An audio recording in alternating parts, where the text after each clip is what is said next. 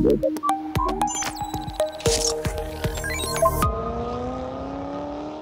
guys, I'm Kranti somehow. Welcome to Times Drive podcast. एक नई शुरुआत because every time we keep talking about different news, views, reviews, and some other info on cars and motorcycles. But this time we have changed our format a bit. हमारे पास एक बहुत ही खास guest हैं आज, Akhil Rabindra, who will be talking to Akhil and try to understand a new form of racing.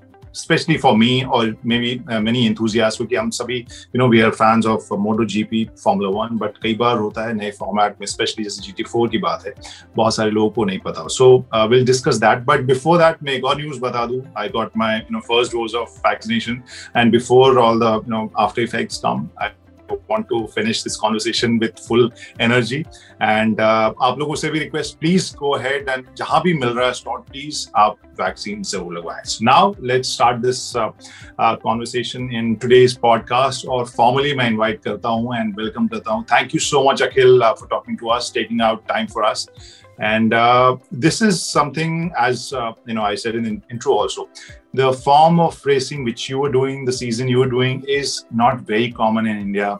How did you reach that stage or that form of racing, and what all happened? Where are you right now? Our friends and viewers would love to know about that. Firstly, thank you very much for having me, and it's great to hear that you got our shots and you're fully safe.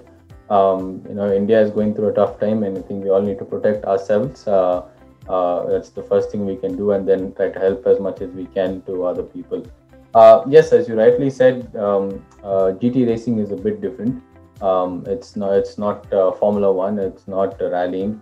I think people in India, their knowledge about motorsports is far less than, say, cricket or any other sport. And every time they relate racing, they relate it to Formula cars or Formula 1 mainly. Very few people even know there's Formula 3 and Formula 2 which exists. And some do also know rallying, which is, they call it off-road driving and so on. So GT racing is really interesting because I think once you explain it to someone, the relatability is very high. I say that because end of the day, GT cars are cars which are made by manufacturers. So it's the shell of a car you would buy, but the chassis has been fully race prepped, the transmission is race prepped, the engine is race prepped, so it can withstand the extra force loads and also have safety standards. So the past 2 years I've been racing for Aston Martin. So if you go to the shop, if you go to the showroom and buy an Aston Martin, the car which I race will be there, which is the Aston Martin Vantage. So when you see a lot of GT racing, you'll be like, oh, that's an Aston, that's an Audi, that's a Ferrari, that's a McLaren. So it's a similar car. And also I've been a bit lucky and fortunate that there's been a very interesting movie which came out, I think, last year, which is Ford versus Ferrari. And some people have seen it. I'm like, have you seen that movie? And they'll be like, yeah. So that's a GT car. That's the Formula 1 of GT. I'm in a bit of a lower level. So then they get an idea. So yeah, I mean, at the end of the day, it's still 4 wheels, has a steering, and it goes pretty fast. So it's still racing and it's still really fast. And if you talk about the track and duration and and the rules, how different would you consider GT from other mainstream, I would say, people, races which we know more about? How different would it be? Yeah, I think that you hit on a really good point. So Formula 1, as we know, is it's a certain amount of kilometers, and depending on the track length, the laps of that track will vary. So if it's a very long track, it'll have lower laps, and if it's a very short track, it'll have more laps. If I'm not wrong, I think it's 300 or 500 kilometers. So in GT racing, the interest, and it's only one driver in Formula 1, the same person who starts, finishes. In GT racing, it's interesting because you can have a sprint race, which is 1 hour. But even though in whatever format, you would most likely have 2 or more drivers. So the sprint race would be the shortest with 1 hour, but you could go all the way up to 24 hours with 3 drivers. And you also mentioned 24 hours. So that must be very demanding physically. So what kind of fitness regime you have?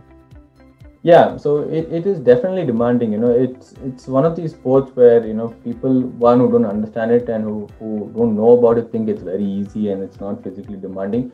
And I think that comes from I drive a road car, and I go to place A to place B. I've done highway driving and whatever not, and I know I don't get tired. I can drive 5 hours, 6 hours. I'm driving traffic and it's not tiring. Then my only comment to those people, and not trying to offend them, is there's a difference between a commercial jet pilot and a fighter jet pilot, right? They're still sitting in the same place, operating the same thing, and the same thing is flying and going, but the speeds are different, the G forces are different, and hence their fitness levels are different. If you park your car outside on a sunny day, and you come back, and if you not open your windows or put your blinds, the car be very hot inside. It's a little bit same thing. Whatever the temperature is outside, we're a few degrees higher inside. And obviously we have our racing gear, we have a helmet and everything, which is another many kgs. So we sweat a lot, which makes it difficult after driving 1 or 2 hours. But that's what we train for, to make sure we are sharp. So in a stretch, how long do you in a stretch you do what? 2 hours, 3 hours? So again, that can depend. Racing has so many variables. It can depend on fuel. It can depend on tires. It can depend on the situation.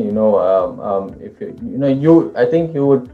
There's basically a stint is basically, and if it's a 24-hour race, like I said, a driver does 8 hours, right? So one driver could potentially go up to 4 hours with stopping twice, but that rarely happens. You would probably go up to maybe 2 hours. That's what the time is. Like I said, there's a safety car which comes on. Right. It starts raining or anything, you would want to take advantage of the situation.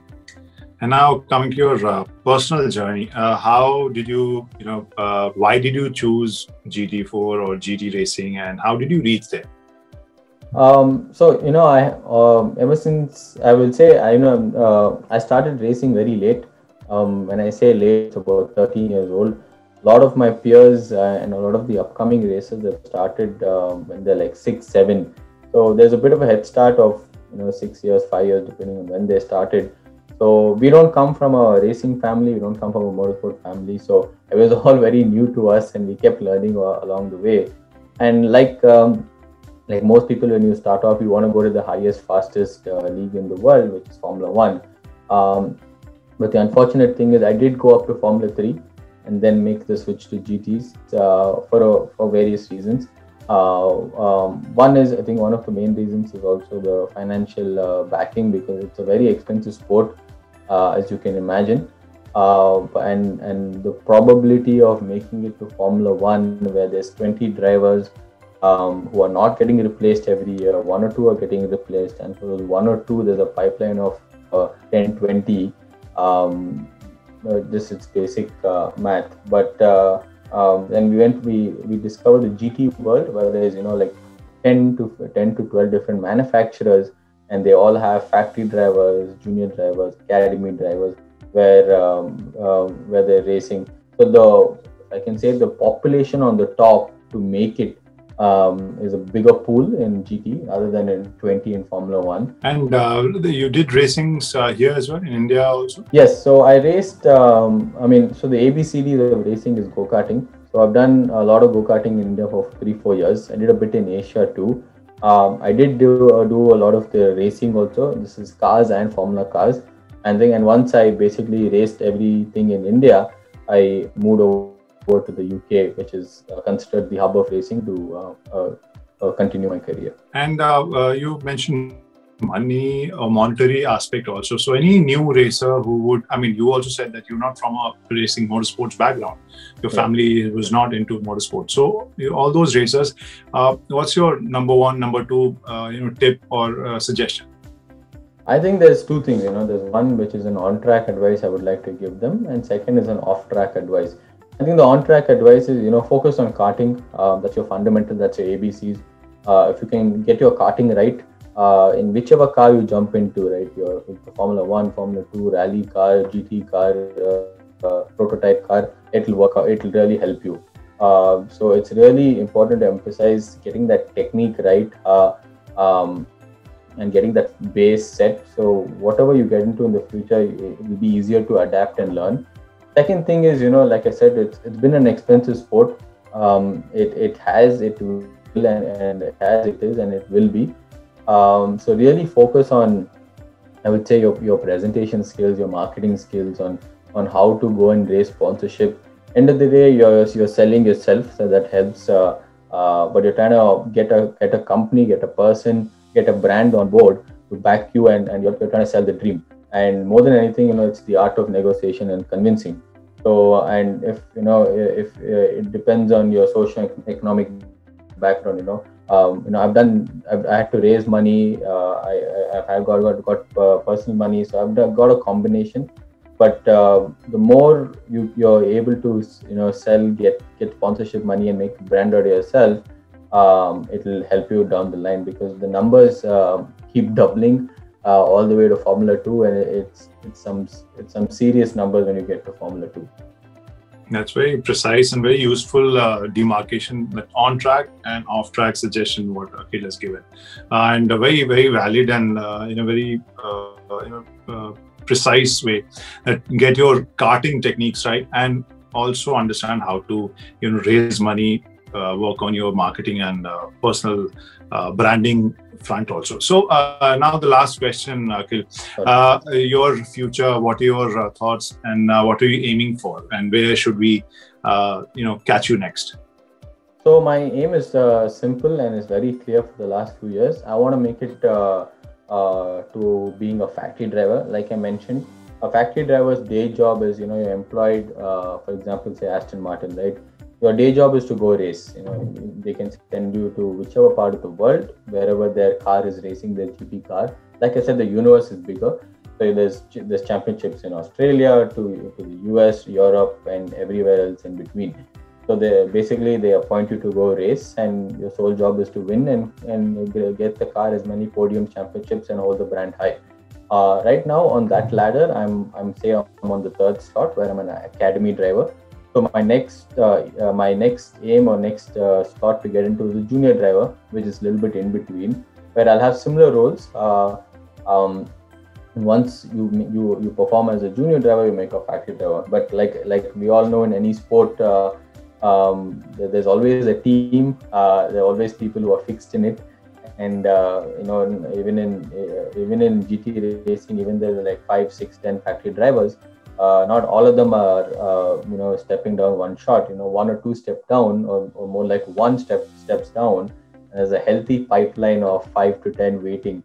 So it's always a fight. It's always wanting to prove. And in today's world, fortunately, unfortunately, being good at your sport is one slice of the pizza.